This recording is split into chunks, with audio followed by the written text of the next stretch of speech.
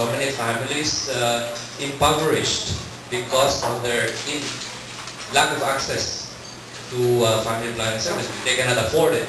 And that is why the government has to provide these services free. And that is what the other countries did. So this is a huge government failure, which is being endorsed or perpetrated by the Catholic Church. And as I've said, this is going to be another grave error, which they will regret later on. Okay. So I'm just saying that I think the bishops, actually I have two priest brothers. So, but they are they're quite progressive-minded. I've been able to influence them rather than they're influencing me.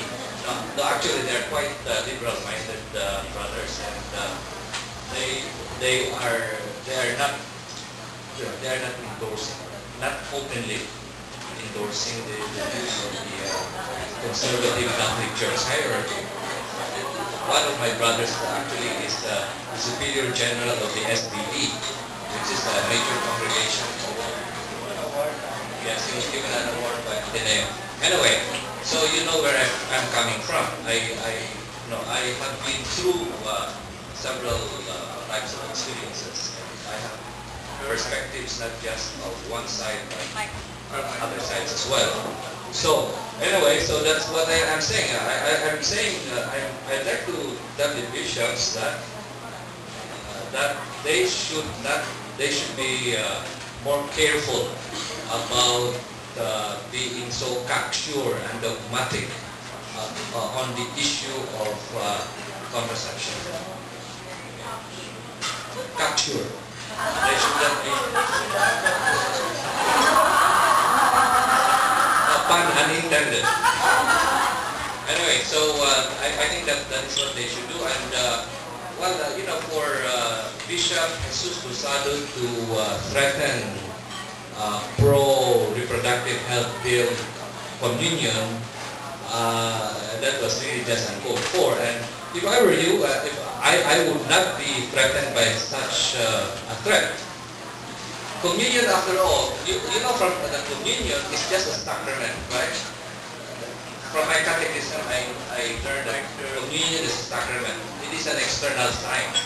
If you don't internalize that sacrament and let it affect and influence your behavior, your life, it doesn't mean anything. And I think that is the problem with our Catholicism in this country.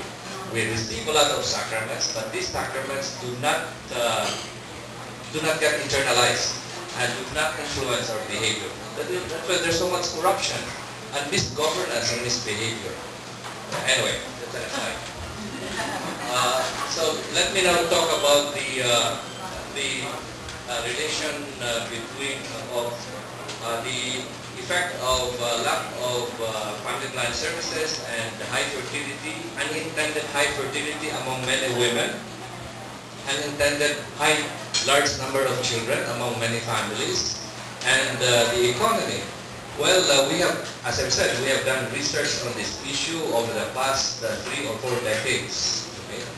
And what we can tell you is this: poverty is really poverty. We don't say that poverty is caused by rapid population growth.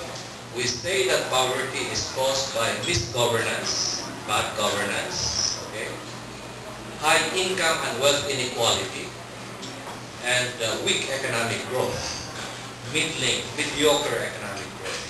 What rapid population growth does, high fertility does, is to exacerbate poverty caused by, the things I mentioned: bad governance, high income and wealth inequality, and weak economic growth. So then it becomes very difficult when you have when you have an economy that is growing, so-so. Although they said the economy grew 7% last year, but that's questionable. There's some we have questioned the statistics there. So the weak economic growth that the economy has been experiencing because of misgovernance and bad governance and high income and wealth inequality, uh, rapid population growth or high fertility contributes to making it difficult for poverty to be solved or to be, to be reduced. And that is why poverty has been persistent in this country. In fact, it has increased. Official poverty data from the National Census Statistics Office show that poverty has increased from 30%, poverty incidence, proportion of population below the poverty line, increased from 30% in 2003 to 33% or 32.9% in 2006. Despite the claims of the government or the administration that the economy has been doing well, it's kind of contradictory, kind of inconsistent. And so there's some questions we have raised on the data, and partly it's because the government has not provided adequate funds for modernizing and improving our statistical system. Instead, the government has been spending money on other useless things. An example I'll tell you is the ZDE, which was and the international airport in Panglao, for example. The government is building an international airport in Panglao, right on Panglao Island. I'm from Bohol, so I'm very passionate about this. And yet, the Philippines already has 9 so-called international airports. I'll tell you, Lawag, Subic, Clark, Naiya, Iloilo, Cebu, Davao, General Santos, Zamboanga. Okay, and they're going to build another international airport on Panglao Island. And they want to finish it before the end of the term of GMA and before the term of the governor. So you can already smell that there's something fishy there. So the bigger the project, the bigger the fish. Okay. Anyway, so I'm saying that this is the misgovernance we're talking about, misallocation of resources. Okay, so that is the conclusion in short that we could tell you about the studies we have on the relationship between the economy and population growth or fertility. And we have also done simulation. For example, if the Philippines had reduced its population growth rate and fertility rate